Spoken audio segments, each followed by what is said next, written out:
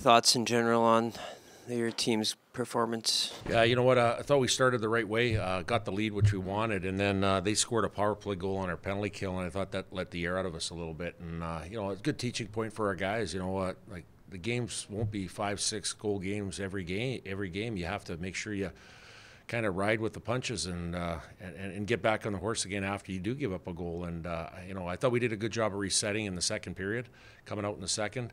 And also shooting the puck. Yeah, I thought we got a little too fancy in the first period. You know, they did block shots and getting away, but I thought we did a better job of having a shooting mindset in the second period.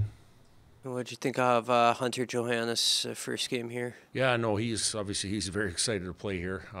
You can tell the way he plays, but he's a tough guy to play against. He can skate well. He forechecks extremely hard, and he has really good hands, as you saw in the goals he scored. Breakaway, wraparound.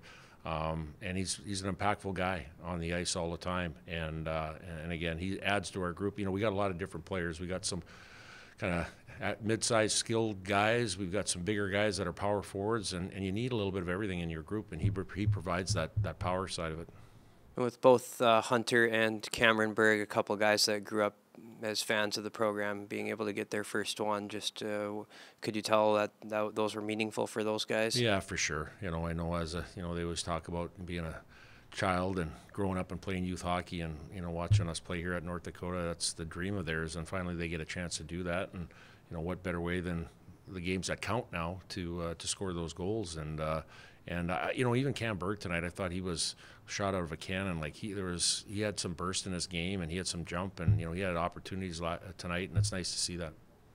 Jackson Blake, a couple of highlight reel plays. Just your thoughts on seeing him do it again? I guess you've seen it a lot, but he just has that uncanny knack of having the puck on his tape, and when he doesn't, it has an uncanny knack of stripping a player of the puck and getting it back and making a great play. And there's some chemistry on that line. When you see Jake Schmaltz on that line as well with Owen McLaughlin, there seems to be a little bit of chemistry there right now. And the challenge is now to keep going. We're playing against Wisconsin tomorrow, and again, turning the page and bringing it again tomorrow.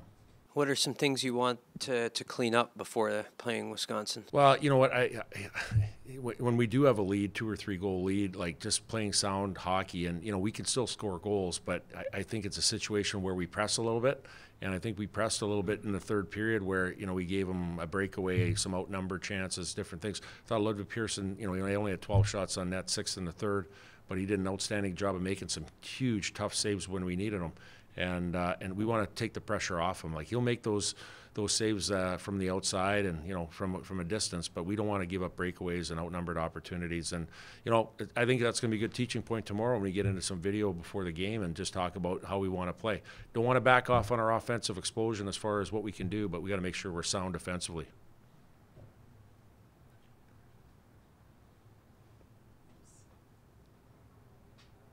Are you concerned with the amount of penalties you took tonight? Yeah, you know what? They're a big physical team, and at the end of the day, that's not an excuse for taking those penalties. But, yeah, we have to do probably a better job. Anytime you get past 2 or 3 penalties, then you're playing with fire. And, the one thing about a penalty kill we noticed, too, when they scored those goals, we didn't win draws. Like, at the end of the day, if you can win a draw and get it clear, huge deal. And again, I think it's a situation where more discipline, right? But at the end of the day of hopefully winning a couple draws and making them come up the ice through you. It must be nice seeing your goalie. I mean, you don't want to see breakaways, but he stopped a couple tonight. Yeah, well, that's the difference. Having a guy that, when things are going sideways a little bit or there's a play, there's a miscue or a situation where the puck's on the opposition tape, making that save at a key time of the game, even though that we had a couple goal lead, who knows? They had 2, they get that third one, now they have momentum. Now you have to call your timeout. You have to get everybody reset and going again here. And, I think there were just spurts in the third period where we just kind of got a little bit loose, and we just got to tighten up our game a little bit.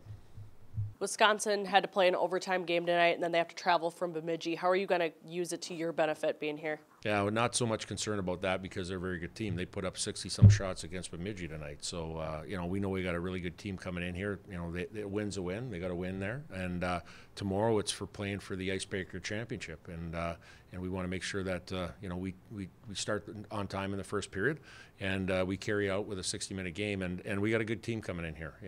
Every time you get North Dakota, Wisconsin, Wisconsin playing against each other. That comes out. Everybody brings their best out, and we're going to bring our best out tomorrow.